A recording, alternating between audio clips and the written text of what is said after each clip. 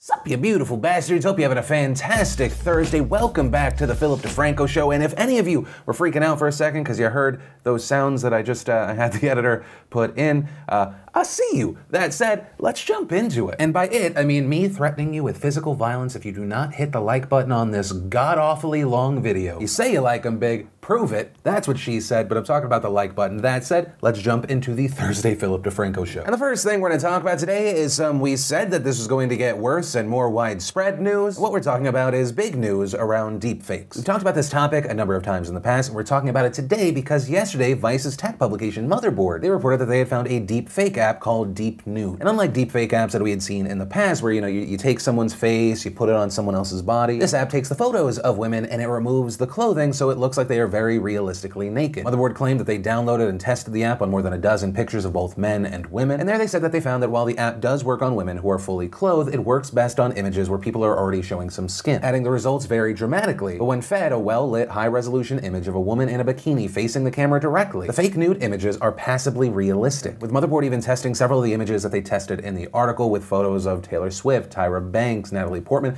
Gal Gadot, and Kim Kardashian. And while some of the pictures have a few errors, like the bikini strings in Kim and Tyra's pictures, they are still very, very realistic. You may have also noted that the pictures Motherboard included are only of women, and that's because, as of right now, the app explicitly only works on women. When you test it with a man, it, quote, replaced his pants with a vulva. Although of note there, on the Deep Nude website, they also say that there is a male version in the works. But of course, one of the biggest things around deepfakes isn't that the technology exists. Right? When you go to the theater, you see a show, the stuff you see in that is incredible. You have movies where they're making digital recreations of people that are no longer alive. And so with this, one of the biggest key things is just how accessible it's becoming. According to Motherboard, anyone can get the app for free or they can purchase a premium version. Although on that note, Motherboard reported that the premium version costs $50, but there's a screenshot that's published on The Verge that indicated that it was $99. In the free version, the output image is partly covered by a watermark, and in the paid version, the watermark from before is removed, but there's a stamp that says fake in the upper left-hand corner. But of course, as even Motherboard notes, it would be extremely easy to crop out the fake stamp or just remove it with Photoshop. And as far as, where did this come from, what's happening now, it appears that Deep Nude launched downloadable software for Windows and Linux on June 23rd, although right now you can't actually get the software from their website, and this, according to both Deep Nude's Twitter and website, is because they've just been receiving too much traffic, saying, "We did not expect these visits and our servers need reinforcement. We are a small team, we need to fix some bugs and catch our breath. We are working to make Deep Nude stable and working. We will be back online soon in a few days." As of right now, it is unclear who these developers are or where they're from. Their Twitter account lists their location as Estonia, but doesn't provide more information. Although Motherboard was able to reach the anonymous creator by email who requested to go by the name Alberto, and Alberto told them that the app software is based on an open source algorithm called Pix to Pix, which was actually developed by researchers at UC Berkeley back in 2017. And reportedly, that algorithm is similar to the ones being used for deepfake videos, and weirdly enough, also similar to the technology that self-driving cars use to formulate driving scenarios, with Alberto telling Motherboard that the algorithm actually only works on women because images of nude women are easier to find online. And according to the report, Alberto also told Motherboard that during this development process, that he asked himself if it was morally questionable to make this app. And it appeared that he argued that he basically believed that the invention of the app was inevitable, saying, "I also said to myself, the technology is ready, within everyone's reach. So if someone has bad intentions, having Deep Nude doesn't change much. If I don't do it, someone else will do it in a year." Right, and that inevitability argument is something that we've talked about on the show before. It goes along with the idea that even if these deepfakes are banned by Pornhub and Reddit, like we've seen in the past, they're just going to pop up in other places. This is part of an inevitable reality. And that's why a really important part of the discussion around deepfakes is how to detect and regulate deepfakes. Right, when you develop the technology to alter reality in a realistic manner so that people see something and they think that might be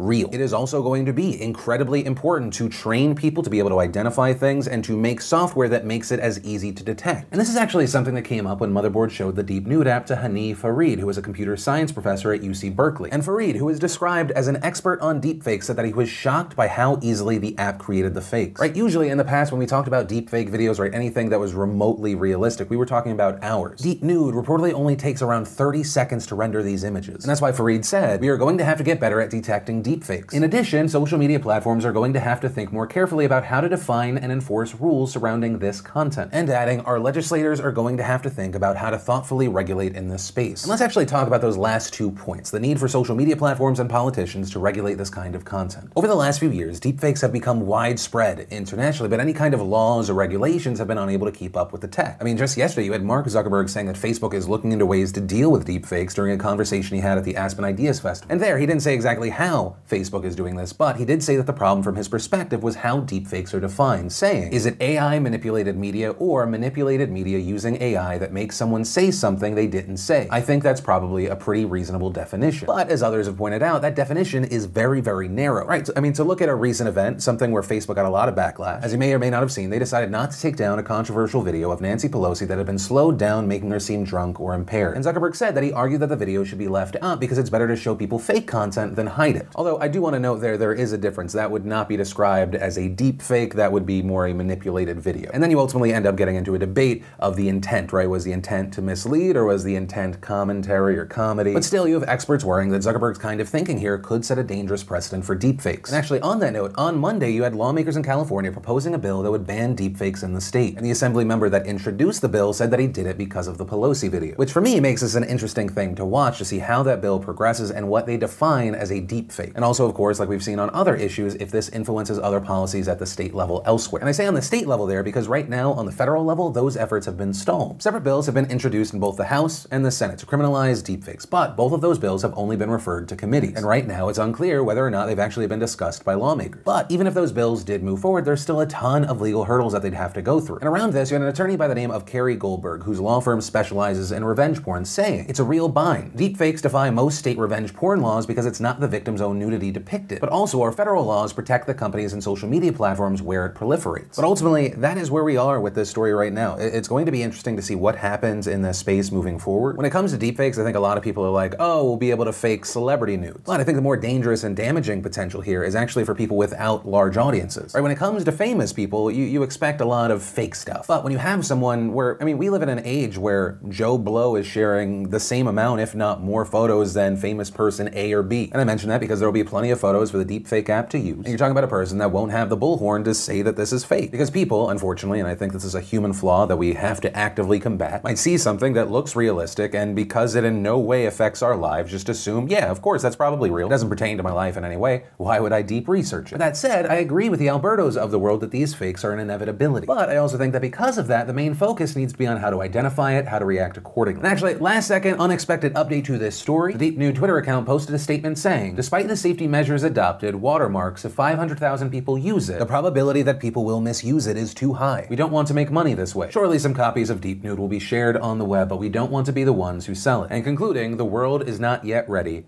for Deep Nude. But with that said, of course, I pass the question off to you. What are your thoughts on this whole story? Do you think that we're heading into scary times, or no? Do you think this is overblown? Any and all thoughts I'd love to see in those comments down below. But from that, I want to share some stuff I love today, and today in Awesome, brought to you by Squarespace. Whether you need a domain, a website, an online store, whatever, make it with Squarespace. And because Squarespace empowers people with creative ideas to succeed. You have entrepreneurs, small business owners, photographers, restaurant owners, bloggers, you name it. And with Squarespace, it's so incredibly easy. There's nothing to install, patch, or upgrade ever. It is intuitive and extremely easy to use. With Squarespace's all-in-one platform, it has never been so simple to create a beautiful website. And so with that said, if you want to make the smart move like many from the nation already have, you can go ahead, start your free trial today. Just go to squarespace.com/Phil. And when you realize you love it, make sure you enter an offer code Phil to get 10% off your first purchase. And the first bit of awesome is we just launched the channel trailer for Rogue Rocket. If you want to check it out, you can. It is, once again, just a channel trailer. The first and second videos will be coming out next week on the first and second. Then Binging with Babish gave us brownies. We had the infographic show taking on one of the worst punishments in the history of mankind. We had Idris Elba taking a lie detector test. We had Schoolboy Q on Hot Ones. We had Billie Eilish surprising her fans. Then we got the official trailer for Charlie's Angels. We also got a fantastic video of Tom Holland and Jake Gyllenhaal, and Gyllenhaal specifically defending the love of his life, Sean Paul. It's really fun. And the final bit of awesome is just a friendly reminder that you only have 4 days left. You want to snag one or both of the skeleton shirts. Available right now at shopdefranco.com. And if you want to see the full versions of everything I just shared, the secret link of the day, really anything at all, links as always are in the description down below. And then let's talk about this story that has just blown up over the past 24 hours coming from Alabama. So this is 27-year-old Marshae Jones. Back in December, she was shot by 23-year-old Ebony Jemison. And notably here, Jones was 5 months pregnant at the time, was shot in the stomach, and lost the fetus. Now that story, as described, blows up on its own. But the reason this story hit a whole different level is not only did the manslaughter charge against Ebony get dismissed, this after a grand jury failed to indict her, but now Jones, who is the pregnant woman who was shot, she has been charged with manslaughter. And as far as the reasoning behind the manslaughter charge, we heard from Pleasant Grove Police Lieutenant Danny Reed, who said that the investigation showed that the only true victim in this was the unborn baby, and continuing, it was the mother of the child who initiated and continued the fight, which resulted in the death of her own unborn baby. And according to a report on this, Reed said that the fight stemmed over the unborn baby's father, and that the investigation showed, he said, that it was Jones who initiated and pressed the fight, which ultimately caused Jemison to defend herself and unfortunately caused the death of the baby. With Reed saying, let's not lose sight that the unborn baby is the victim here. She had no choice in being brought unnecessarily into a fight where she was relying on her mother for protection. And as far as the negative reaction to all of this, you had a lot of people saying this seems crazy. For example, you had Amanda Reyes, who directs the Yellowhammer Fund, saying the state of Alabama has proven yet again that the moment a person becomes pregnant, their sole responsibility is to produce a live, healthy baby, and that it considers any action a pregnant person takes that might impede in that live birth to be a criminal act. You had Fred Guttenberg on Twitter saying this is fucked up. Every woman in America should be screaming about this. Josh Gad tweeting, Alabama, you have basically become the Handmaid's Tale. This is so freaking disturbing and backwards. But ultimately, that is where we are with this story right now, and I'm very interested to know what your thoughts on it are. Do you think the thinking around justifying the charges in this situation, they make sense, or are they batshit crazy? Are you somewhere in the middle where you think maybe it's a slippery slope? Any and all thoughts, I'd love to hear from you in those comments down below. And then the last thing we're going to talk about today is easily the most requested story over the past 24 hours, and that is this Google YouTube Project Veritas situation. This is a story that we've been looking through this week, trying to get responses from YouTube and Google on several things since the situation keeps developing. We've also actually, as of this morning, gotten some responses pertaining to this, but to start things off, a lot of this started with a Project Veritas video that came out on Monday. And if you don't know, they're a conservative nonprofit that uses undercover journalists to try to expose politicians and organizations. It's run by conservative activist James O'Keefe. They're well known for secretly recording audio and video encounters, although on that note, they have also long been criticized by some for what people have called deceptive editing. And I wanted to mention that at the beginning, not to try and make you think a certain thing, but because we're going to be showcasing a lot of this edited video before we get to the part where someone says that it was deceptively edited. So, the video in question includes footage of a Google employee being secretly recorded, seemingly speaking about company policies, as well as an anonymous source who said they were a Google employee, who also had documents they claimed show that the company had a liberal bias. And so we're going to start with the video, but a quick note there. The video in question has been removed from YouTube. I also saw an update that it's now been removed from Vimeo. And one of the updates around this story, because a lot of people have been saying, why did you remove this video? They told us that it violated their privacy guidelines as someone was filmed without their consent. And telling us if that Googler's face and their name were removed from the video, right, it was blacked out, it was blurred out, the video would actually be fine. So moving forward, I'm not actually going to be including the Googler's face, the Googler's name, but they identify the Googler in the video as the head of a department at Google. And the clips in this video show her saying various things about Trump and the election. We all got screwed over in 2016. Again, it wasn't just us, it was like people got screwed over, the news media got screwed over, like everybody got screwed over, so now we're rapidly being like, what happened there? How do we prevent it from happening again? 2020 is certainly on top of now my old organization, Trust and Safety, is top of mind. They've been working on it since 2016 to make sure we're ready for 2020. So training our algorithms, like if 2016 happened again, would the outcome be different? We also hear the Googler talking about politicians who want to intervene with Google, saying they've been called over by Congress but don't want to be attacked by them for practices they don't intend to change, and adding that she doesn't believe that breaking up Google will be effective. Elizabeth Warren is saying that we should break up Google. And like, I love her, but she is very misguided. Like, that will not make it better. It'll make it worse, because now all these smaller companies who don't have the same resources that we do will be charged with preventing the next Trump situation. It's like a small company cannot do. We also hear her speaking about political bias when it comes to what Google considers to be a credible news source.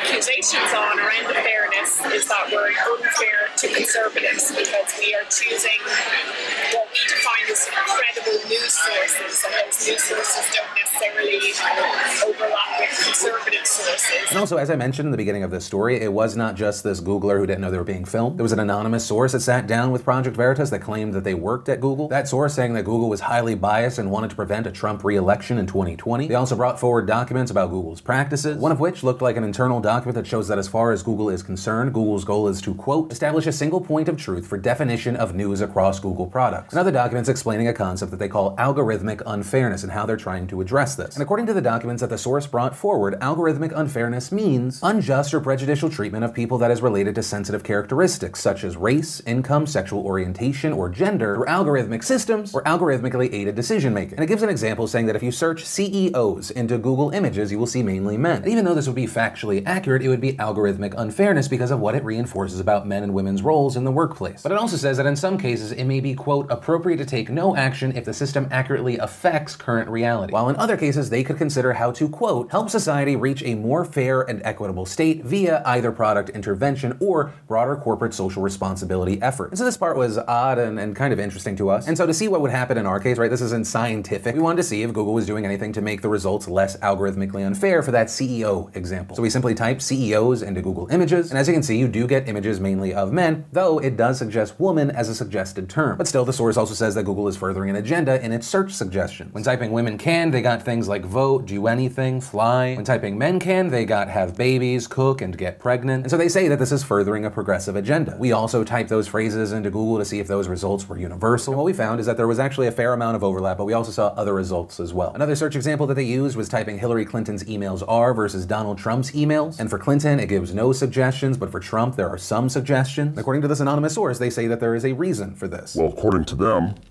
Hillary Clinton's emails is a conspiracy theory, and it's unfair to return results based on her emails. And that source goes on to say that they are training AI to turn results like this. So we also tested this as well. We got no suggestions for Hillary. We did get suggestions for Trump. And while what's being mentioned here, right, is the autocomplete, the suggestion feature, I think something that's also important to note here is what results you actually get with a search. Because when we searched Hillary Clinton's email, #1 at the top was WikiLeaks, followed by NPR, Politico, Wikipedia, and a recent Fox News article. Right, so if the argument is that they're trying to hide bad information about Hillary Clinton, it would be weird for Google to go, hey, here's the #1 result, a searchable archive of Hillary Clinton emails from WikiLeaks. Also, to jump back, the Veritas video brings up Section 230 of the Communications Decency Act, which allows companies like Google to not be accountable for the content that they provide. This because they are a platform, not a publisher. But this anonymous source claims that they have become a publisher and should be held accountable. That source also goes on to talk about YouTube, which is a Google-owned company, saying that YouTube is demonetizing conservative voices, that they're using AI to suppress their videos. And they say that because since a conference in May, many have seen their view counts go down. And one of the examples they used in the video was Tim Pool. And so we looked at Tim Pool's view counts 2 months ago. Before May, his range was 110 to 250,000 views. And between now and then, there were some dips, with some videos hitting below 100,000. But also at the same time, looking at his most recent videos, the views range from 150 to 636,000. Although a thing I do want to point out there, just because some of those recent videos have had high views, that doesn't mean that those videos were not suppressed. It just means that they were either not suppressed or they gained so much traction on other social platforms, like maybe the video was shared on Twitter and Facebook or wherever else. Although as outsiders, there's no way to know for sure unless Tim Pool shows his analytics on that, which I don't think that would be right to pressure him to do that. That would also help us have a clearer view. So we had all of that in the initial report, and then later on Monday we saw the Googler who was filmed without their knowledge responding to the video, saying that among other things she has been receiving threats, then explaining how this meeting and video came to be, writing, in late May I accepted an invitation to meet with a few people who claimed to be from Two-Step Tech Solutions. They said they wanted to chat to me about a mentoring program for young women of color in tech, an area I've long been passionate about. We went for dinner. Unfortunately, I now know that these people lied about their true identities, filmed me without my consent, selectively edited and spliced the video to distort my words and the actions of my employer, and published it widely online. Then answering the self-imposed question of why did they do this to me, where she says it seems they found that I had spoken publicly at Google I/O on ethics, and they wanted someone who could give them juicy sound bites about tech's alleged bias against conservatives. Over the course of a 2-hour dinner, I guess they think I delivered. She then goes on to claim, Project Veritas has edited the video to make it seem that I am a powerful executive who is confirming that Google is working to alter the 2020 election. On both counts, this is absolute, unadulterated nonsense, of course. In a casual restaurant setting, I was explaining how Google's trust and safety team, a team I used to work on, is working to help prevent the types of online foreign interference that happened in 2016. And adding, Google has been very public about the work that our teams have done since 2016 on this, so it's hardly a revelation. Then going on to say that the video goes on to stitch together a series of debunked conspiracy theories about our search results and our other products, and going on to say, but despite what the video may have you believe, I'm not involved in any of these products, just like I'm not involved in any of the other topics Project Veritas baited me into discussing, whether it's antitrust, Congress, or the dozens of other topics that didn't appear in the video on which I presumably didn't say anything that could be twisted to their advantage. I was having a casual chat with someone at a restaurant and used some imprecise language. Project Veritas got me, well done. And then near the end saying, I don't expect this post will do anything to deter or convince the people who are sending me abusive messages. In fact, it will probably encourage them, give them oxygen, and amplify their theories. But maybe a few people will read it and realize that I'm not the cartoon cutout villain that Project Veritas would have you believe. But that is also not where this story ends. On Tuesday, Project Veritas released another report, and this time they share what they claim are emails from a Google employee. And in those emails, someone refers to PragerU, Jordan Peterson, and Ben Shapiro as Nazis, and then says, I don't think correctly identifying far-right content is beyond our capabilities. But if it is, why not go with another Googler's suggestion of disabling the suggestion feature? And according to their report, they say that this implies they should be removed from suggested content. We then saw PragerU launching a petition to stop big tech bias, saying that conservative ideas are under attack. Ben Shapiro also tweeted at YouTube CEO Susan Wojcicki, saying, hey, Susan Wojcicki, would love to discuss this with you. Do you think your employees should be cavalierly labeling those who militantly hate white supremacy Nazis and then shaping algorithms on the basis of such lies? Also, regarding these reports, we saw a YouTube insider tweet, we've had a lot of questions today, clarifying, we apply our policies fairly and without political bias. All creators are held to the same standard. Also, regarding this, when we spoke with a YouTube representative this morning, they said that the company, whether it be Google or YouTube, they have a very open culture. And with that, there are a great number of people and a great number of groups where people are sharing very strong opinions on everything from pets to politics. And so essentially saying they want their employees to feel comfortable sharing their opinions, but also at the same time claiming that the email that was leaked was not from a YouTube employee, and also saying that that person does not speak on behalf of the company and that it is not an official company position. Although, and this is my personal opinion here, just to create some separation, I will say this part probably concerns me the most. Just to provide one example, I have a number of disagreements when it comes to the likes of Ben Shapiro, and I find it concerning that allegedly, according to this email, there are people equating him to Nazis. An argument and a person saying it, I think, creating a scary situation. Obviously, as of right now, this is just kind of one person, a snippet of an email where we don't see anything else. But still there, I see there to be a reason for concern. Also regarding this story, we've seen political reactions. On Tuesday, the U.S. Senate Committee on Commerce, Science, and Transportation had a hearing. And at that hearing, Maggie Stanfield, the director of Google User Experiences at Google, spoke as a witness. And there, Senator Ted Cruz brought up the Project Veritas report, and notably, the claim that Google wants Trump out of power. Do you think it's Google's job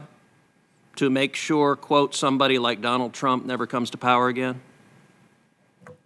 No, sir, I don't think that is Google's job. And we build for everyone, including every single religious belief, every single demographic, every single region, and certainly every political affiliation. At a separate House hearing, we also saw Texas Congressman Dan Crenshaw mention the email. The recent leaked emails from Google, they show that labeling mainstream conservative media as Nazis is a premise upon which you operate. We also saw Trump speak about Google. On a Fox Business Phone interview, he said, look, we should be suing Google and Facebook and all that, which perhaps we will, okay? Also claiming that Google was trying to rig the 2020 election. But ultimately, that's where we're going to end with this story today. There's still stuff coming out now. I mean, even as I'm finishing this video, I think they did another release. And ultimately, what I would say, as far as my personal takeaway, given the allegations that the video of the Googler who didn't know they were being filmed was selectively edited, it seems like the easy way to combat that would be to release the full video. Unless they release the video, I think a fair assessment of it is impossible. You know, I make a daily show. When you're trying to put out a piece, so you know, sometimes you just make cuts to get to the main points. But given the criticisms and allegations that aren't limited to one event, that this group is selectively and deceptively editing videos, it seems like the easy way to fight that is to just release the full bit. And at that point, I would feel way more comfortable with the point that it appears that it's trying to make. Otherwise, I'm incredibly skeptical of video that the context is given to me. It is obviously edited, because at times when done by someone that is trying to push a narrative, you can mislead a lot of people. I've been burned in the past. Yeah, I think it's going to be interesting to see what else comes out, if it's confirmed or denied, what is real, where things are coming from, because of course I think liberal and conservative voices should not be suppressed. But yeah,